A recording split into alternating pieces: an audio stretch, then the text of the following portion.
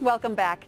Bovine respiratory disease can be a serious problem when it comes to the health of your cattle and your operation's bottom line. Cattleman to Cattleman reporter Jim Witt traveled to Oskaloosa, Kansas to learn more about the disease.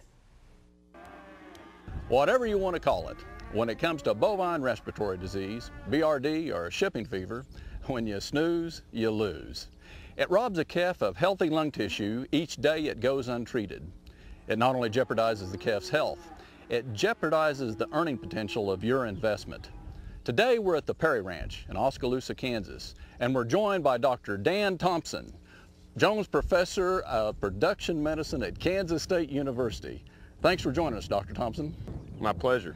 Glad to be here. Dr. Thompson, is every calf susceptible to this disease?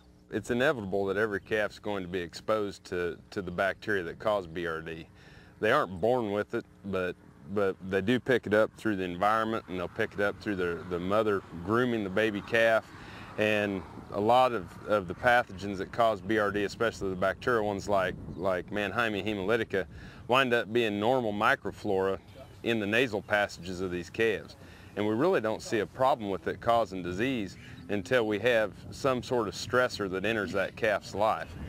Stressors such as weaning, shipping, ration changes, commingling, viral pathogens, and weather can all decrease the calf's immune system. The bacteria then will migrate to the lungs where they'll colonize, and this begins pathogenesis, or what we call the BRD progression. BRD usually develops in the right cranial lung lobe of the calf. This disease will start at the bottom of the lung and then migrate up towards the top. The lung damage a lot of times can be irreparable. Tell us how fast BRD progresses. Well, like any disease, it progresses pretty quickly, especially if it's left untreated. So it's imperative that we treat these animals quickly and effectively.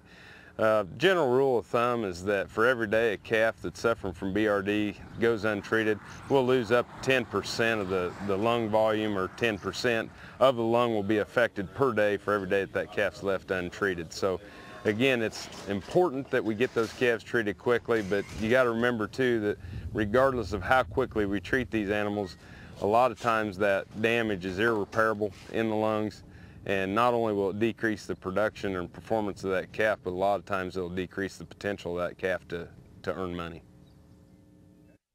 When we return, we'll have more from Kansas on the best way to treat BRD. We'll be right back.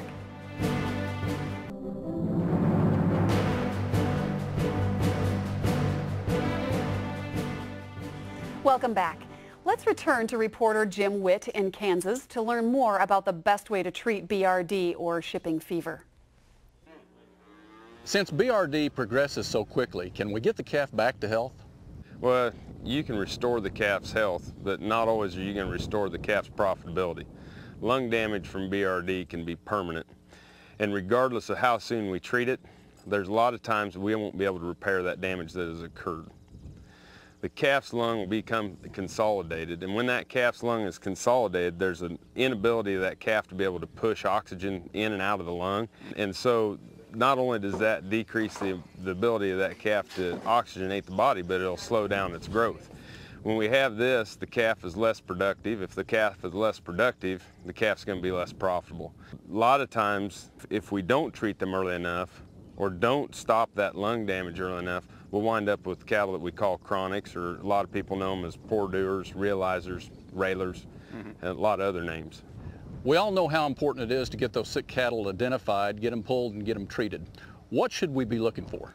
Well, there's a lot of different clinical signs that producers can look at in the pen. And you're right, we have to identify these cattle quickly and accurately as possible, and it's very difficult to do in an animal that was genetically selected to not show weakness. However, when we're looking for these types of cattle out in the pen, I look for things. Number one is anorexia. A calf that's off feed generally indicates that it's sick. If it's depressed with its head down, a dull look, They can also have rapid or labored breathing patterns. As the disease progresses, these calves can begin to stagger, or they can show some type of diarrhea. Some people look at nasal discharge. A lot of times I don't put a lot of count in nasal discharge, but definitely the depression, the anorexia, the respiratory rates, those are the things that we need to be looking for when we're looking for these calves that are standing off by themselves and getting away from the herd because they're ill. Okay, so we've identified the sick calf, we've got him pulled, we've got him in the hospital. Which antibiotic should we use? Well, there are a lot of good antibiotics on the market. The main thing that you need to do is you need to consult with a veterinarian as to which antimicrobial that you and your veterinarian feels the most effective for your operation. We've gotten along great using Baytril 100 as a first-line antimicrobial therapy for BRD for a long time.